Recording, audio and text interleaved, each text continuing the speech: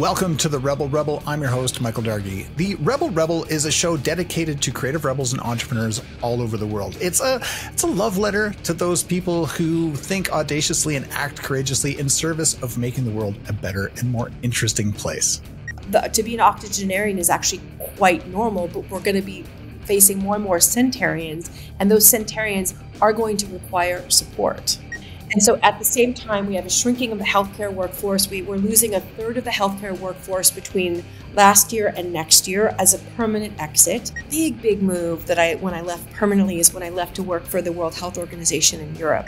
She's on a remarkable journey, from working with the WHO to biopharm in Switzerland to launching a startup addressing the challenges of older care to improv and so much more. Please welcome Jennifer Cain to the Rebel Rebel. Jennifer, how are you? Hi, Michael. I'm doing so good. Thank you so much for the invitation to be here with you today. I'm very excited to have our talk. Oh, me too. We were noticing that you got like some black leather with a white background going on. And I've got like white Austere es Facere Rebel Rebel shirt with a black background going on. We're like twinsies. I mean, there's some certain feng shui going on. It's as if we've channeled to each other exactly how we should look today to do exactly that. So, awesome. Yeah, I hope for the listeners, I hope you're watching this also on YouTube because you can see how fantastic the color is. It's pretty wild. It's wild. Insane. So, Jennifer, where are you in the world? Let's start there. So, where am I in the world? I'm sitting right now in Basel, Switzerland. Basel is a northern city in Switzerland, which is a part of the German-speaking part, but we're right on the border with both France and Germany. So it's actually a tri-border area. Oh my God. It's pretty interesting. It's very much a melange of culture and language, which is just a wonderful place. And if you don't know the city, know it. Come visit. Come visit us. It is beautiful, picturesque. The Rhine River runs through it. It's actually a major hub for biopharmaceuticals in the world. Wow. Actually, you've got the global headquarters of several of the largest biopharma companies globally that manufacture household names in oncology and neuroscience, et cetera. So it's a wonderful place to be from a business perspective, a science perspective, getting all the meeting of the minds together. Also art, culture, just, you might have heard of Art Basel. This is the mother place of all that. Yeah. And I was going to say that, it must be, all like everywhere you look is a piece of history, which is outstanding. Yeah. Well, for example, you could be walking on a walk and you could see a pile of stones and say, oh, look, it's a pile of stones. But it happens to be a 2,000-year-old Roman wall remnant that's just that you're walking past. And, on the street, they might dig up something today and find, 1,000-year-old boots that are from a cobbler that, it's a beautiful place to be, full of inspiration. Wow. It's so shocking, like being over in North America where everything is so new and we tear down things that are like 100 years old, be like, oh, make something new. And, here you are. I love it. That's so cool. Yeah. So why don't you catch me up with what you're doing right now? Because I'm super curious. I mean, you mentioned some of the business stuff going on around you, but what is it that Jennifer Cain is doing? Yeah, the Jennifer Cain-ness of it is the following. So we talked about me living here in Basel, Switzerland. You hear from my accent, I probably come from North America, correctly noted. I'm actually from the U.S. and I'm from Oregon, the West Coast originally. I love Oregon. Yeah, thanks. It's just beautiful. Also another incredible place. And so I myself and many other people that I know who live in this city, but are also other people who are like me, we'll call them expats, or people who are choosing to live another life from a commercial perspective, a business perspective, a sense of adventure. And if they're around our age, 50-something, we very often, yeah, exactly, high five that, like the pride for being over 50, we very likely have a situation happening where we have aging parents. So we might be what we call sandwich generation people. So what that means is someone like myself who has children and also has someone who's an older aging relative parent, for example, that is of the age who might need a little bit of assistance. We have this issue. And so this is something that related specifically to what I'm doing right now is I'm the co-founder of a company called Viva Valet. And Viva Valet is a company that is designed to actually solve this problem that we have of people who are remote caregivers or children who are far away from their family members who are aging, olders, we call them.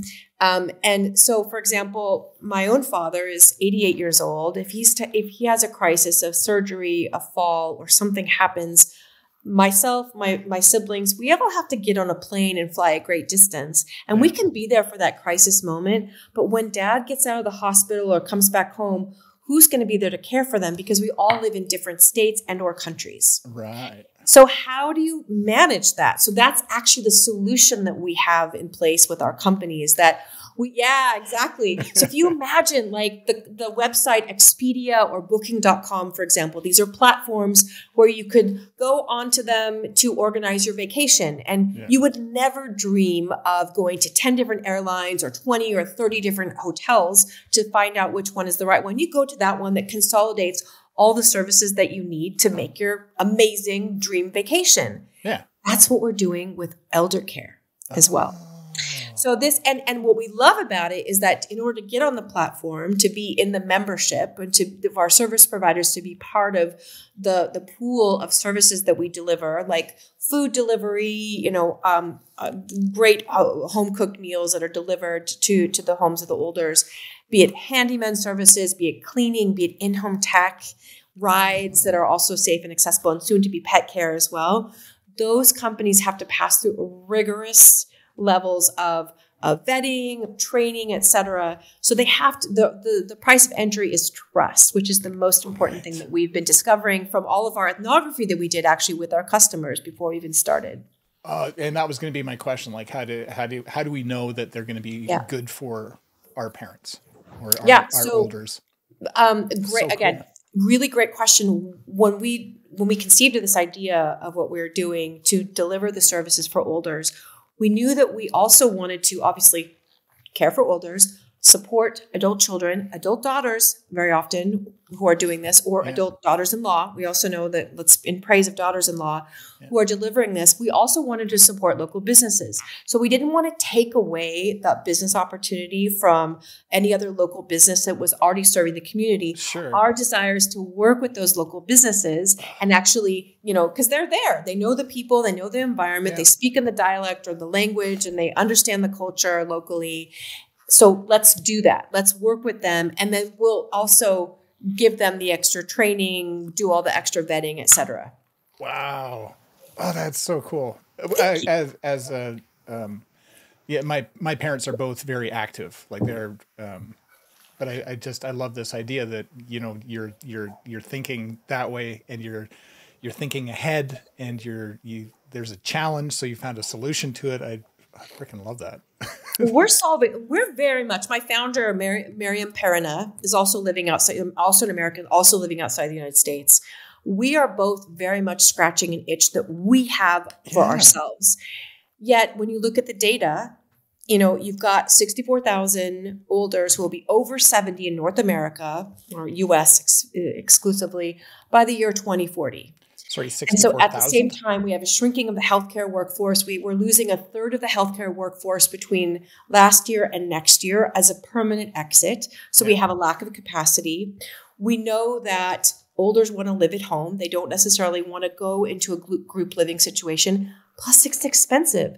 In-home living, in-home care is typically, from the US dollar perspective, around $60,000 a year. In-home living starts at $90,000. So you've got this barrier. Maybe it's a cost barrier, maybe it's a capacity barrier. And then also when we look at things we call the dependency ratio in the world of public health and epidemiology and demography, which is how many people in the community have a dedicated support for each individual elder. So in the 80s, that was around 7 to 9 for each individual elder. So there were people in your extended family who were living nearby who could support the elder. By 2040, it becomes 2 to 1. What? So we have it's actually becoming something of a public health demographic crisis as we roll on in years because we have this growing baby boomer population. It's always been big in every age group it's in. Now they're living longer. Yeah. And we're going, to be an octogenarian is actually quite normal, but we're going to be facing more and more centenarians, and those centenarians are going to require support. Wow. That's brilliant and super cool. I want to go back in time though now. I I want to go because I just love this, and we'll put all the links in the show notes and stuff like that so people can understand more about what you're doing. But I want to know about you, Jennifer. Like, what is it about you that, had you zig when everybody zagged, or, it took you across the world, maybe as part of it? Looking after parents, I think, is very admirable and awesome. Being a parent myself, I'd like that. But where does your story start with this? Like, that's my curiosity. My story starts when we think about the story of Viva Valet. It's actually that moment when you realize what you have chosen to do with the next stage of your career. Your whole life, my whole life has brought me to this moment. Okay. So it's like that chill-inducing feeling of I'm exactly where I need to be. And I'm exactly sort of where karmically, professionally, I have delivered myself to. So I mentioned, obviously I'm living in Switzerland. I've lived in Switzerland for 12 years, but I've lived outside of the United States for 24 years. Oh, wow. And so almost, on this time around, even before that, I had some time where I was living outside the US. And so now I'm at this point where the majority of my life has been outside of the US. And the big move that when I left permanently is when I left to work for the World Health Organization in Europe. I had already been working for the World Health Organization in Washington, D.C., and also the World Bank. And I think those were some of the big life major moments that I dreamed of, even as a young person. So as a young person, I always felt compelled to be looking for what is going to drive me from a purpose perspective, in service of, let's say, humanity, in service of people, and service of how to help people have the best lives that they wish to have. My tool for that has always been in healthcare or now in health promotion, I would say, is the play we have in Viva Valet. It's very much adjacent to healthcare in that it's promotion. But I really saw myself doing that. And for me, the big aspiration was if I work for the UN, if I work for these big institutions, if I work for the World Health Organization, that's me doing my part of making my big impact in the world. And absolutely, it was a rich, incredible experience. I'm so grateful for it in every way. And I realized I was doing that and I was thinking, is that it? Is that it? Really? You dreamed your whole life to do this. You studied. I went to Johns Hopkins for my public health degree, all these things. Is that it? And I realized that I wanted to do something more and that I wanted to be more of an actor. So through that, continuing on this mission driven to use my tools, my training, my heart, my hands to make an impact for people in public health systems and et cetera. I moved from the diplomatic world into the world of the biopharmaceutical industry, which is ultimately what brought me here. I was an executive in several companies here in Basel. Mm-hmm. And I still am actually on the board of a Gates Foundation project. The entire global pipeline of all malaria products are going through this company I'm on the board of called Medicines for Malaria Venture, which is just some of life's amazing, great work. So I still continue to have a little bit of a hand in that. But, we're now about almost 3 years on where my founder and I had a conversation, a very tender-hearted conversation one day. We were kind of soul searching, looking for what's the next step in life, acknowledging that as women who are strong leaders, maybe we were done with all things that are called corporate. Maybe we were finished with that. Maybe we had tapped into that, squeezed all the juice of that, perhaps even advanced to the levels that those organizations which would allow us to be in. Yeah. And then it was time to actually see the expiration date for being inside those organizations, working for someone where effectively we were rented, to move on and actually invest in founding something together to build this next thing, which is, again, scratching an itch we had desperately trying to solve for ourselves and our family, and also seeing the purpose ahead. So we've carved out the next 20 to 30 years. We'll be doing this in our 70s and 80s. I am certain. We'll be on the board. Maybe not at the operational level, but we'll still be on the board in the next 20, 25 years. So when we're on Forbes, you can look back and say like, and when I have the Forbes interview, I'll say, I'm so excited I did the RebelRebel podcast. And make sure you go back in the archives. Listen to Michael. Yeah. Right. Catch us on YouTube in our black and white. Yeah, exactly. Oh, that's so cool. Jennifer, it's so wicked to hear the story of realizing that you hit a point, you know, you got the things that you wanted. You went after them. You chased them down. You tackled them to the ground. You got the stuff. You had the experiences. And then to level up beyond that again, I think is so inspirational. I love it. Thank you. I think, thank you for saying that. And I think there is, you know, for people who are listening and depending on where you are in your career, perhaps you have a huge aspiration for your life of when I do this thing, it means I made it. When I achieve this status, this role, if I can work for this company, that means I really made it, or I've proven my value, or I'm doing the thing that I was designed to do. First of all, if you get there, congratulations. You might look around and say, is this really what I wanted? Yeah. Is this it? Is this it?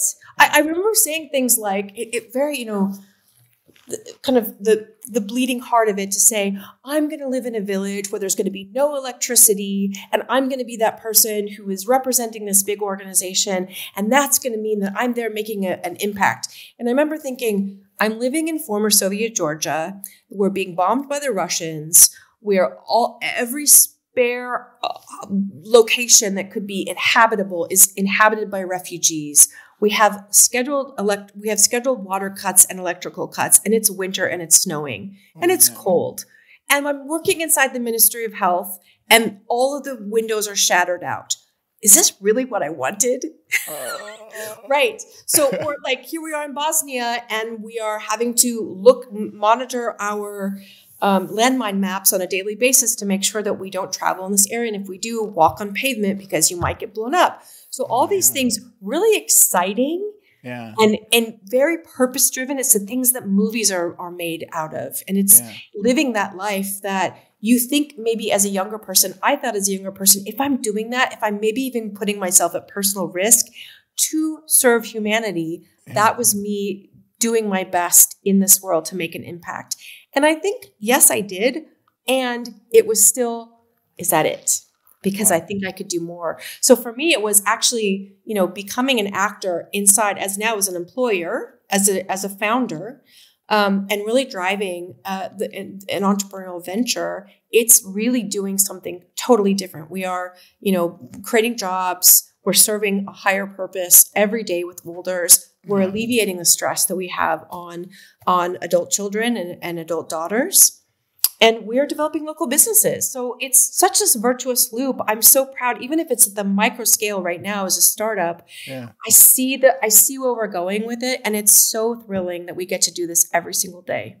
That is kick ass. Wow. I mean, there's so much to mine, but I'm gonna zig. Zig. Go ahead and zig away. Allow me to zig. What is a typical morning in Switzerland look like? A typical morning in Switzerland? Yeah. So, first of all, the home that I live in was built in 1335. And I live and tragically in 1355, there was a substantial earthquake. And so everything that was standing at that time collapsed, but our foundation is still the same, which is very cool. Wow. And that's all preamble to say I live in the old town. So I live in the old town, which means that it's all very old buildings. I'm looking across the street and this building is original from 1575. Very old, beautiful, super charming. And I live just a few steps away from a church. And so this church, this, you know, traditional sound of the European church bells, 7:00, it's ringing, everyone wake up. However, that church is dinging every 15 minutes. Also the charm and also the sleep disruption associated with the charm. And I'm watching, I wake up, I watch the sunrise, I look out over the old city, and I actually take a photo every day and I post it on social media. And for me, it is a symbol of this beautiful, gorgeous, historic view with the church spires and beautiful Erasmus, seeing the church that Erasmus von Rotterdam is buried in, and this living on the street where Erasmus and Hans Holbein lived, and being the court painter of the Tudor family, to be entrenched in this history. So the surface is the same, but the sky looks vastly different every day because we're on a hill and we see how it looks differently. So for me, it always starts with that, watching the sunrise and then really taking in every day the sky's looking different. And for me, it's this analogy that in the impermanence, it's grasping the impermanence of the life that we have, in that don't worry if something's going great, don't worry, it'll change. But also if something's really going off the rails, also don't worry because it's going to change, like the weather changed, like the cityscape, the visuals around this beautiful setting looks every day. So for me, that's absolutely essential. If I'm really lucky, I get to walk along the Rhine because the Rhine River is just also about 1.5 blocks away from my home. And then that's really special if I can take my little doggies out for a walk. Since we, Viva Valet is actually, our operations are in the US, they're specifically operating in Chicago, but we actually have our company is divided into different countries where a lot of the work is performed. So for me personally, I wouldn't say it's a Basel tradition, but it's a Jen tradition, which is, my business partner is in Asia. My development team is in Asia, and a lot of my social media team is also in India and Asia and other parts of the world.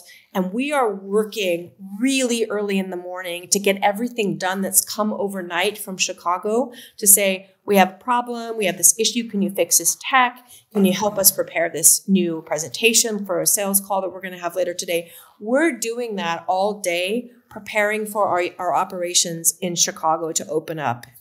So that's when, we're in the time zone now where it's their morning and it's the end of my day here in Switzerland, but I'm still supporting them up until around 10 o'clock my time. Wow.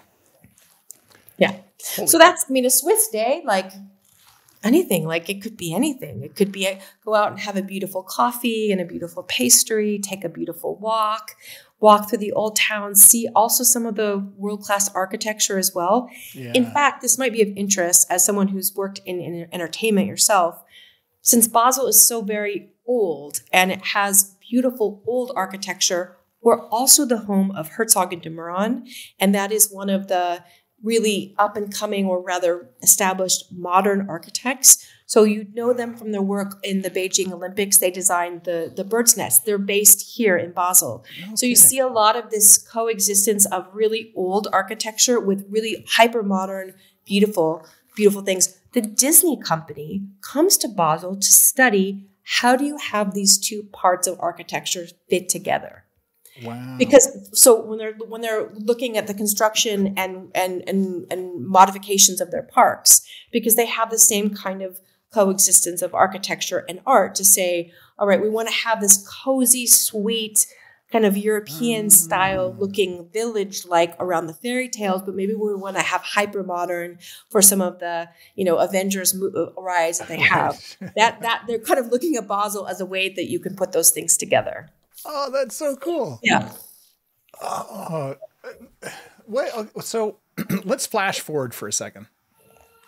Where does Jen go next? Where does she go geographically? Yeah, could be geographically, could be professionally. You're growing this Viva Valet empire, which is super dope. But what happens next for you? So what happens next for me is, I think we keep growing this business. I think we've decided this is going to be the 20 to 30 year commitment. Yeah. We keep growing this. For me personally, as an individual, one thing we didn't talk about along the way for me is that I've also become an improviser. So we're all improvisers. First of all, everyone is, right? Who isn't? Yeah. And for me, it's actually something that I've trained formally. So during COVID, that was really my passion project, is that I was able to attend Second City, both the improv program and conservatory.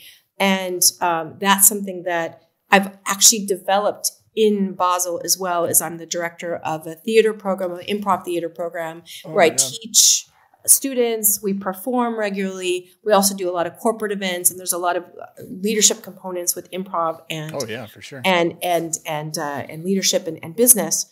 So much of those things that we're doing are actually incorporated also into Viva Valet, in that we have taught improv to caregivers. We have taught improv to elders themselves. It is like watching Benjamin Button. It is the most beautiful. And I think of all of the different companies or huge audiences we've had, sold out shows, I think the most special experience for me in improv has been teaching improv to elders, because I see that it really does release the creativity, and it does draw cohesion, and it wakes something up in them that might have been invisible. Because very often the fear, hopes, dreams, concerns of elders is that they're becoming invisible. Right. We know the most unhealthy decision we can take is actually retiring. Yeah. And so, because you don't want to have a life of inconsequence. And what I see when we teach improv to elders is that they actually become alert, they become focused, they become hyper present, they become hyper connected to those people around them, and they feel like they have purpose. Yeah. So I see that the future of me is going to be involving continuing to develop this.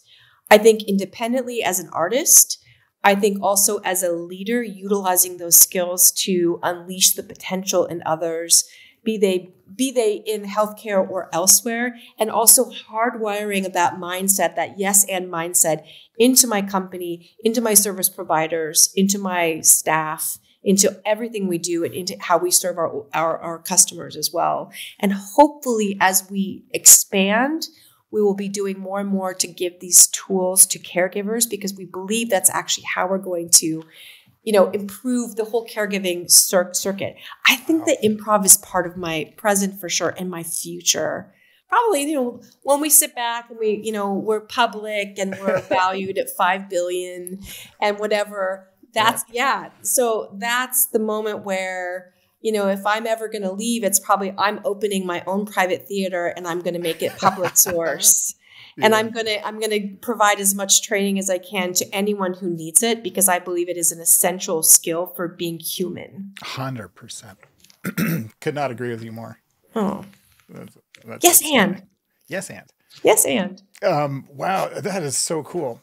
I'm in favor. I can't wait for you to open your theater. I'll be waiting. You'll be waiting? Okay. Hopefully we can get to you virtually first. Yeah. That's so cool. I love that. Here, so I mean, Chicago is, one of the birthplaces of improv, as is, I don't know whether you know this or not, but Calgary, Alberta, Canada, which is where I'm from. Because Del Close came from Chicago. He long form improv, and then short form improv with Keith Johnstone here in Calgary back in the day. So there's even more crossover. Isn't it amazing? And I actually trained in Toronto.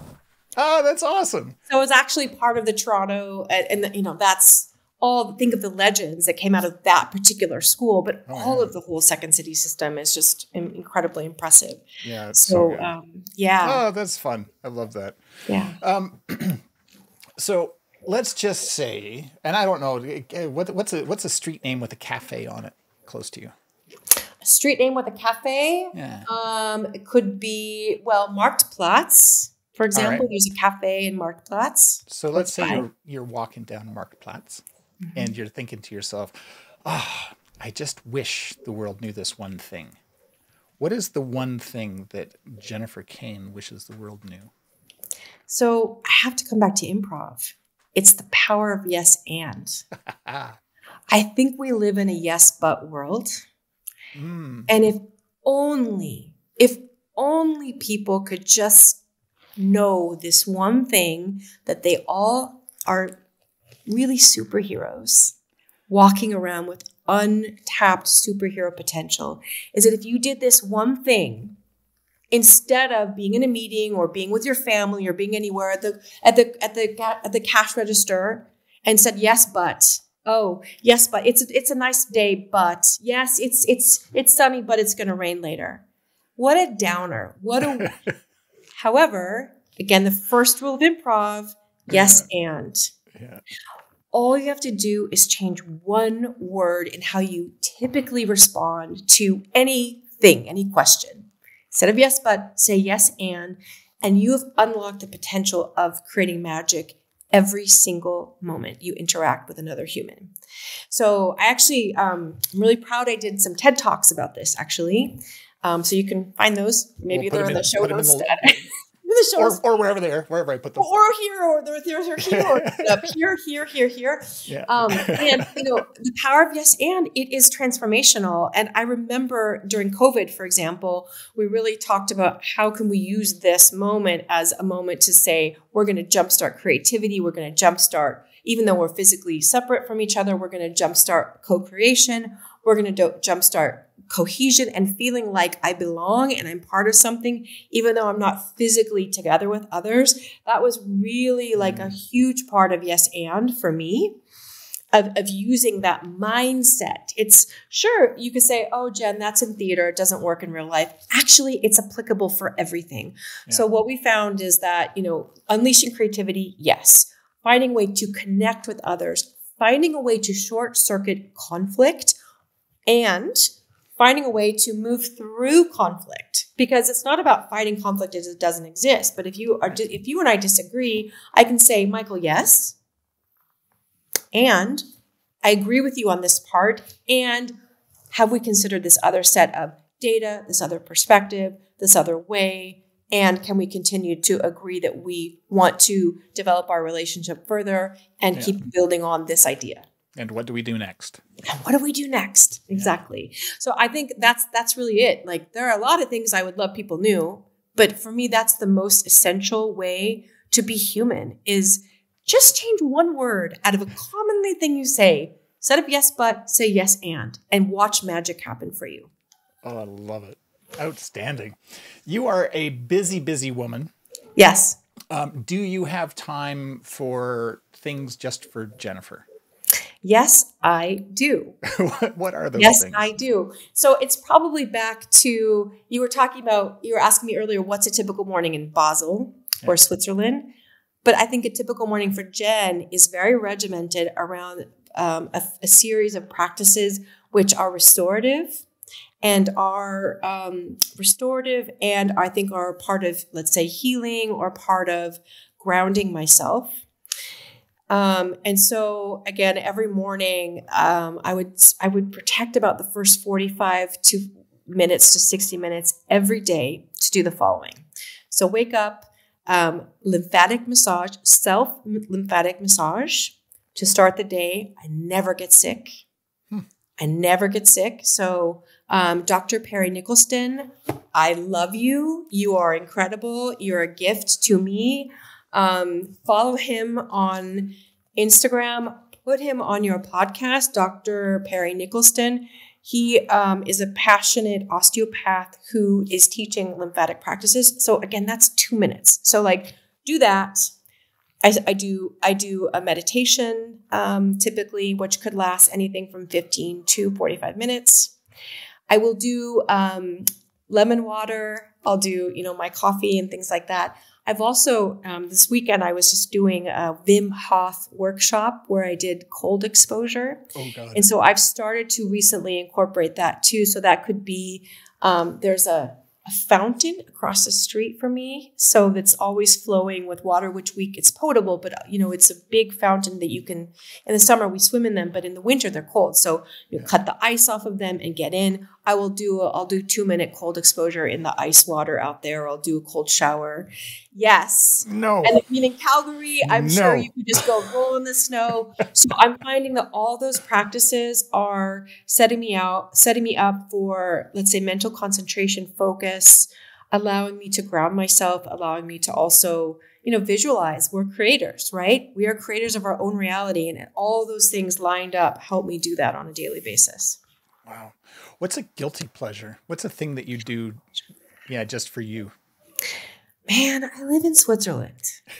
So what do we have? Chocolate. We have hot cheese and we have hot molten cheese, making your figure eights in your fondue pot. Yeah. We have hot cheese and we have chocolate. Yeah. So I will say the hot cheese I do a couple times a year, but we mentioned we're over 50, so we're feeling a little bit inflamed after eating something like that. But I would say never a day without chocolate. Chocolate, chocolate, chocolate. And for me, my sweet spot would be about 90 to 95%. Yes. Cocoa. 100%. Yeah. I was going to say 100%, but yes, I love the dark stuff, and it's really good for you. Yeah, it's actually really good for your brain, and it's good for your lymphatic system as well. Yeah. So get all that garbage out. Eat chocolate every day and cheese every other day. Yeah. Now with more cheese. I love that. More cheese. We love cheese, right? It makes us happy. Yeah, it's but true. Chocolate, I don't. Do I even call it a guilty pleasure? I'm not so sure I call it a guilty pleasure because it sounds just like a health choice to me. Yeah. The guilty pleasure I think would be if I decide to not have if I decide to eat the chocolate that instead of being the high cacao concentration, it would probably be the one that's like milk chocolate that's mixed with cornflakes. That would be the guilty pleasure. Yeah. Because then you're like, I'll just have one whole bar. So you just start, it's magic chocolate. It disappears. You open the wrapper and it just disappears instantly. Yeah. It's like nothing happened. Nothing to see here. Move along. Exactly. Do you have time to read? Mm-hmm. And if so, what's on your bookshelf? Like what? I would say I have time to read and I have time to listen very often. So if I'm driving in my car, if I'm cleaning the kitchen or cooking, I'm often listening to podcasts. Nice. And I'm often listening to books. So let me just look at what have I'm a big audiobook lover. So I'm just going to look at my Audible. Well, you're a puppy. I know my dog is in doggy jail currently because he knows that I know that if he would be trying to jump on my lap right now. So sorry, Monty. So I've recently read Us, which is a tough one. I think also, I'm in the process of going through a divorce, and I think looking at the other side of all of that on what I'm often calling the other side of marriage. Yeah. So, on the other side, we're looking at, what are aspirations for marriage if we don't have one. And then once we have a marriage, what are the aspirations we have inside the marriage? And then it's really looking at how do you kind of do the postmortem on it? How do you move forward? So a lot of those things are actually dealing with that kind of stuff. So for example, that. So this book called Us, my colleague has written a book that I really, really loved, that helped me understand some neurodivergence. Super, super helpful for me. So wrote a book. So Us, by the way, is called Terrence Real. The author is Terrence Real. I love this one. Helping to understand how we get where we are in a marriage and how to get through. And sometimes even on the postmortem side of it, it's still very useful. But my colleague, Brett Stevens, has written a book called Crossing Over and Crossing Back Over, which is about his own neurodivergent journey. And I think for me as a leader of people that constantly looking for ways to understand another person's perspective, to be empathetic, as a leader of people that are always going to be different, and please always be different. So we are in our company designing for diversity. We're demanding inclusion. So we're looking for people who are different, who are rebels, like your podcast. We are looking for those rebels. And sometimes those rebels arrive in different packaging. And so this is also looking at bringing in people who are neurodivergent, which I really enjoyed because they have superpowers, see things that we don't see. That's really great. I'll put we've got a thing on the website, which is where to buy books. So every guest, this last season, anyways, we've started putting links to the books that the guests recommend, so you can buy them right off the website there. I love that. I love that. Yeah. So we'll put the Bret Stephens books in. For also, I think you probably have had this mentioned in your podcast as well, is that James Clear's book, Atomic Habits, essential reading, absolutely essential reading. Yeah. Have loved it. So much. So that's some of the stuff that I've got going on right now. Think Again. I'm a big Adam Grant fan as well. Think Again, and his book on resilience that he did together with Sheryl Sandberg, also super helpful. Also, the Jay Shetty book, the new Jay Shetty book on love. I'm working my way through that as well. Oh, I don't know it. I'll check it out. So let's see. It's this. If you know who Jay Shetty is, right? I do not. No. Oh, okay. So Jay Shetty was a monk. He's a British thinker, author, thinker, podcaster. He has what he's calling the number one, or identified as the number one health podcast. Wow. And he has also acted as a minister. He married Ben Affleck and J-Lo. So oh my God. Bless you. But he was a monk, and he left the monk life to actually bring the principles of monk life into, our conversations on how to be better people, how to have a healthier life. So his first book was called Think Like a Monk, which is really great and helps you ground yourself and get through some of life's trials and tribulations. And his latest book is called The 8 Rules of Love.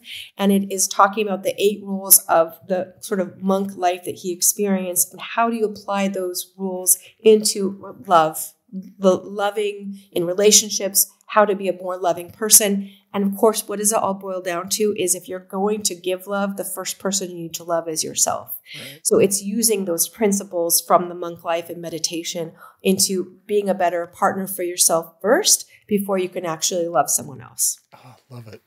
I gang sign, monk life. The monk life. The monk life didn't choose me. I chose you. Yeah. Maybe you're also listening to The Diary of the CEO by Stephen Bartlett. I have his book. Oh yeah, he's great. I'm reading right now actively, and I love his podcast as well. He's got some great guests. Yeah. Always insightful. I enjoy how he approaches interviews and the questions he asks, and his ability to listen as well, which I think is great. Right on. 100%. So one of my favorite part, there's no favorite part. Who am I kidding? One of the parts of the show that I love the most is advice that our guests give others. So, and you've given a lot already. And I'm thinking specifically about the people that, maybe they're at the World Health Organization and have decided that, this has been really great and they've enjoyed themselves and they're happy that they did it and they feel that they've done service to others, but they're ready to go off on their own. Or perhaps they're a young woman who is just graduating high school and she's like, oh, I really want to change the world. What advice would you give to those rebels about what happens next? So I think there's 2 pieces of advice, and it's actually the advice I also give my children, who are 13-year-old. That's fun. That's fun. Right. 13-year-old daughter.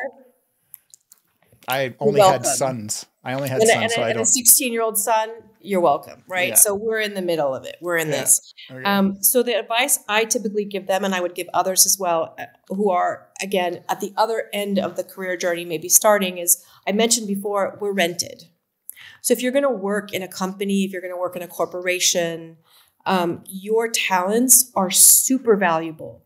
And those talents that you have and the aspirations that you have, you can probably go further than you ever dreamed of in your wildest imagination. That's how I feel about my own life. Wilder than the wildest dream come true is the life I'm living versus who I was as a teenager. Right. However, you can live that big life and you can have those big aspirations and you can make that big impact, and know that if you're working for someone else, you're rented. And that's okay, because they are renting your talent, they're renting your time, right. They're renting the potential that you have, and you're also renting them. And that's a relationship that isn't actually forever. So you could move on at any given point if it's not working for you, number one. And if you really truly want the sense of ownership, you really need to start something on your own. So I think that's one piece. And the other piece is people who are really looking forward prospectively. What do I want to do? How do I want to make that impact? Kind of take a breath and know that if that's your mission, if that's the way you feel, realize there will be different things that you do along in your life that you'll pick up as tools in order to deliver that mission. But you don't need to also be married to any of those individual pieces of work or pieces of career or industries that you're working in. And what I tell my children is, they're in critical time, especially in Europe. You have to really commit by the age of mid-teens to which direction you're going to go into a potential profession. And what I've said to them is take a breath, know that what you're going to do as a vocation probably doesn't exist yet. And I know for myself, the big things that made me maybe famous in my career, they didn't exist when I was a teenager either. Working in Eastern Europe, who would have known when I was a teenager the wall was going to fall, or I was going to get a chance to go and do this work with WHO and bring new countries from behind the Iron Curtain into the European Union. Who would have dreamed that? So those things, or the kind of jobs that I did inside pharma, or now doing a tech company serving olders, right? No one would have thought of that.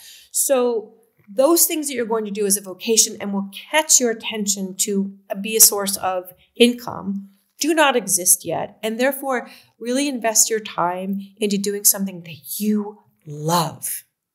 Do something that sets you alight. If you have curiosity about something, dig into those problems, explore those problems. Some of those problems are very difficult to solve, so don't necessarily invest in the solving, invest in the exploring of the problem and get really creative around how you understand a problem, because that's going to be a source of inspiration potentially for a future vocation, future place of work, future founding situation like what we did with Viva Valet.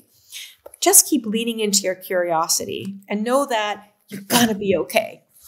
That's the magic word.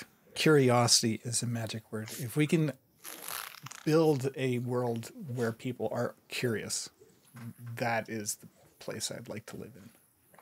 Yes, and. Yeah. Jennifer Cain, this has been just so enlightening and lovely. Thank you so much for the time that you've spent. This has been great. Thank you, Michael. I'm going to give you some hearts. Hopefully they come up as well. Oh, there we go. Nice. You're welcome. I don't know if mine does that.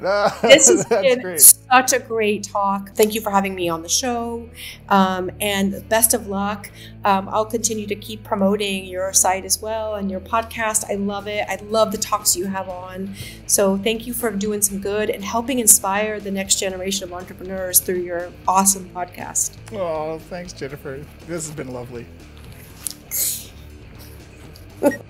I've been your host, Michael Dargie, and this has been the RebelRebel Podcast. It's a podcast for creative rebels and entrepreneurs all over the world. And hey, if you're a rebel or you know a rebel, why don't you head on over to the RebelRebelPodcast.com and fill out our guest request form. We'll get back to you within 24 hours, and maybe we can share your story with the world. Don't forget to like, share, or subscribe wherever you get your favorite podcasts. And thanks so much for listening. Until next time.